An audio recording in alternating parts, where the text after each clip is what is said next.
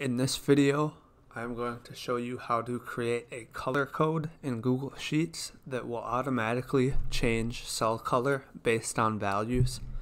So to do this, we're going to use conditional formatting. Conditional formatting is useful because you can create rules that affect certain cells, and depending on the values of those cells, you can change the formatting, such as the font color, fill color.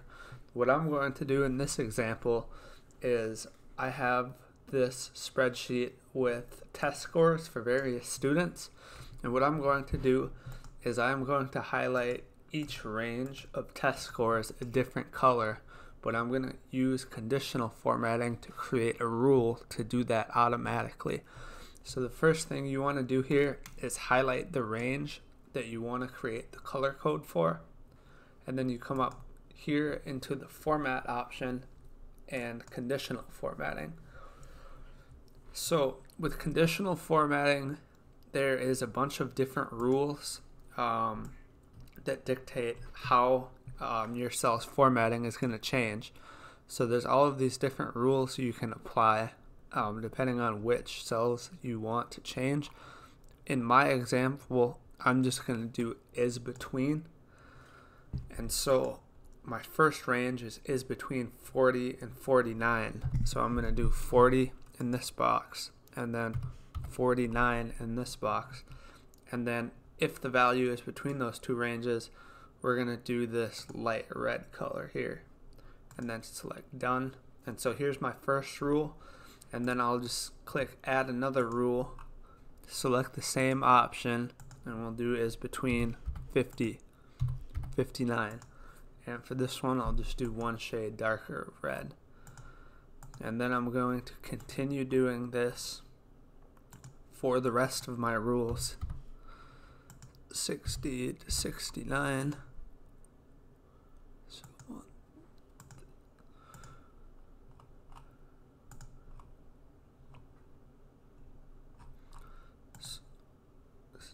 70.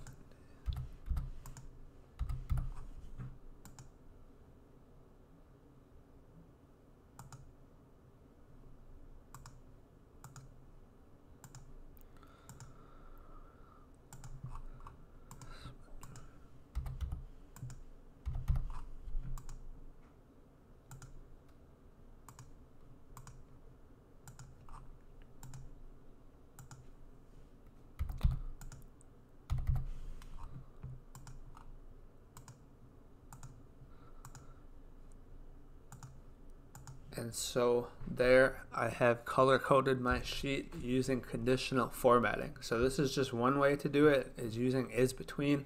There's a ton of different options. You have a lot of customization over which values are going to end up having the formatting changed. Last, I will just show you one other way to do it. Let me just put this here in clear formatting. So with conditional formatting, you can either create a custom rule like I did here, or another option, if you come into conditional formatting, a quick option is you can just select color scale. Depending on your data, this may do the trick, and you do have some customization over your color scale here. But if you're just doing something where it's like a scale of colors, this might be a good option too, instead of setting up a custom rule. So that's something you can play around with.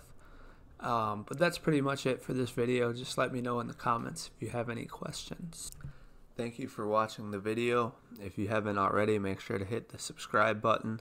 If you have any questions or content suggestions, just let me know in the comments, and I'll try my best to answer everyone.